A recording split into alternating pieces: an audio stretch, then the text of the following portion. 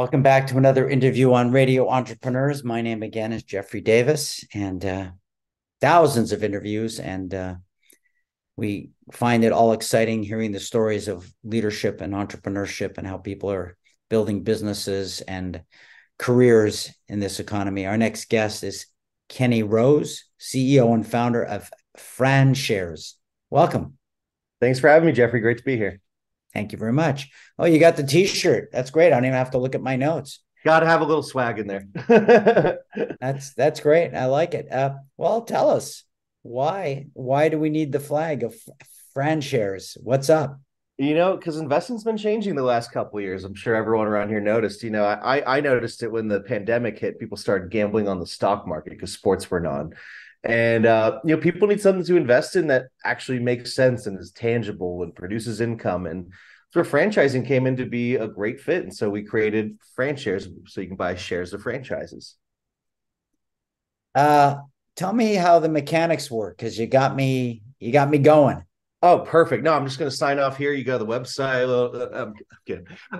Yeah. So mechanics are you invest into a portfolio or selection of franchise locations, and they can be in different industries, anything from food, like you probably traditionally know, to waste management, healthcare, med spas. They franchise just about everything. And so as you invest into a franchise offering, you get into ownership of those locations. So that entitles you to both quarterly dividends based on the production of the franchises, as well as equity growth. As these businesses scale, their value goes up as well. And so you earn both from that appreciation as well as the income into your account. So, do you have to sign up? Sounds like a mutual fund. Do you have to sign up these franchises? You can't just, or can you randomly just buy portions of each? How does it work? That's what I was asking. Oh, okay, gotcha. Yeah, so it's whatever's on the platform. So unfortunately, it's not all franchises yet, but we'll be there one day. And so you get to actually, we have different ways you can do it, whether it's kind of the mutual fund approach or into specific brands and locations. And we do that because some people do want to go into like, hey, I really like the med spa industry. I think it's going to do great. And then others might say, hey, I don't know much about franchising. I want to get some diversification across different industries. And then you get more of that mutual fund approach. And so as you sign up, it's really like you're getting access to a stock market of franchises. And so you'll be able to, really pick what really feels right for you and get some exposure to the franchise world. So, Kenny, that's a pretty specialized thing. What's your path to franchise? Yeah. So I actually spent about a decade in the franchise world. Before, when I was getting out of college, I was a financial advisor at Merrill Lynch. And in my time there, I realized a couple things. One, people in the Bay Area do not like people who wear suits. And another was that industry is drastically changing. We saw like robo-advisors coming about. And, I wanted to see what other industries were out there that I could take kind of my skill set to.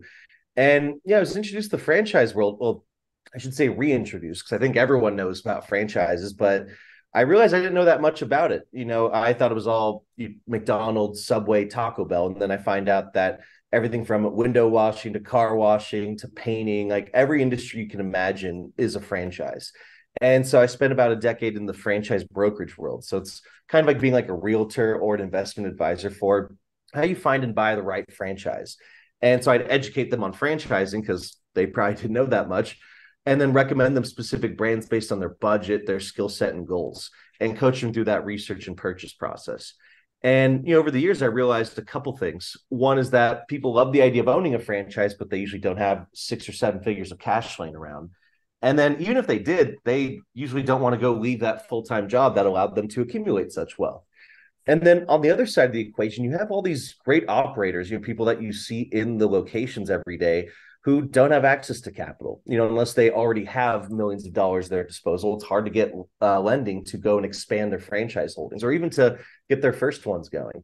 And so really we separate where the money comes from who the operators are, and then pair that together. So you really get that winning combination that really made franchising, rise to begin with. So, have you always had ambitions to be an entrepreneur, or is that something that sort of grew into? Always. I'm actually the son of an entrepreneur, so I've witnessed fortunes won and lost by the grit of your own teeth. And I always knew I was going to do it. It was just trying to find which one was what was going to be the right path for me. And that's part of what attracted me to franchising, is that I had this entrepreneurial ambition, but I didn't really have this unique, I didn't have the next Facebook in my pocket, and I didn't have the next, like local home building thing. And so franchising really allowed it gets you into an industry where you get this business in a box. It's not trying to figure out how you go to market, how you scale, how you build all these systems in place. People love to start with like, oh, I've got a great idea, so I'm going to build a great business. It's like, wow, there's a long path that's going to await you trying to figure out the rest of how to build it. And so franchising allows you to kind of skip that first 5+ years of being in business and, get straight to here's how it works. Now go and execute. And when I was in the franchise brokerage space, funny enough, that was a franchise itself. And so I was able to really go in. I had a territory, and I, I understood. I got to learn how to build this business, how to scale it, and then how to go on from there. So it was a really great opportunity for me. And I know, like, as people dive more into franchising, they're just like, oh, this is not what I thought it was. People just kind of imagine you're stuck, cleaning out the balls of a play castle somewhere.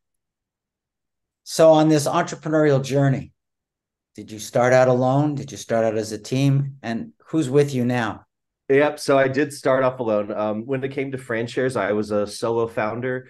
And then I went and raised a pre-seed round that was venture backed and went off and built the team. And I've just got my absolute dream team here. Everyone just comes with great experience. And my leadership team is great because they actually worked together at another startup before. It really helped gig economy drivers, like how to grow their business.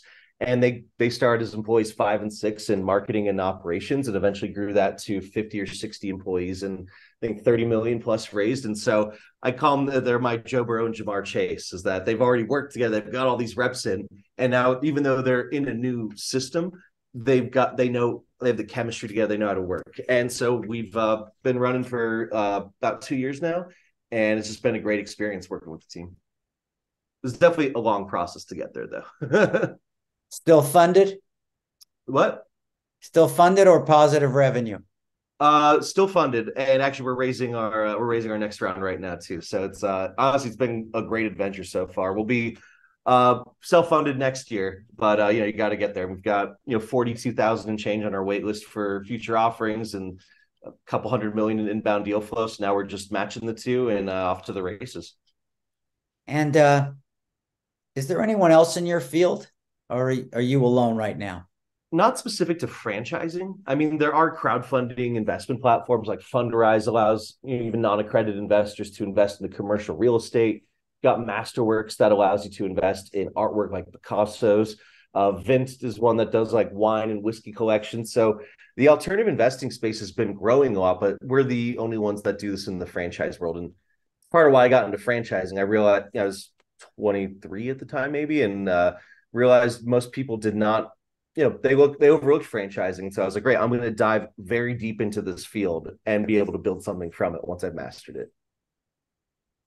So last question, what's everything going to look like for you in a couple of years? Man, I'm really excited for it. I'm sitting here in Chicago, and where I live, there'll be a Chicago Fund. So where I go to get my hair cut, go eat, go work out, get my oil changed. Those are all things that I own a piece of. And so I'm shopping at these local businesses run locally that I'm also an investor in. And I'll know I've really made it when I got this picture. You're going to walk into a Jimmy John's and see a QR code sitting there, and you can scan that QR code and invest in that location you're standing in. And so 5 years, I'm hoping we'll be able to get to that point. That sounds great. And like your story, we hope you come back again. These are great stories for us to track over time. Kenny, if someone wants to find FranShares or you, how would they do that? Well, for FranShares, you just go to franshares.com, just like on the shirt. And then for me, I love LinkedIn. I always encourage people to connect with me on there, and always mention where you heard about us, because I love connecting with people and like understanding the journey. So don't be a stranger, and come check out what we're building here. Great. Thanks for being on the show. I look forward to meeting you again. And Awesome. Remind everybody, these entrepreneurial stories are care of Radio Entrepreneurs.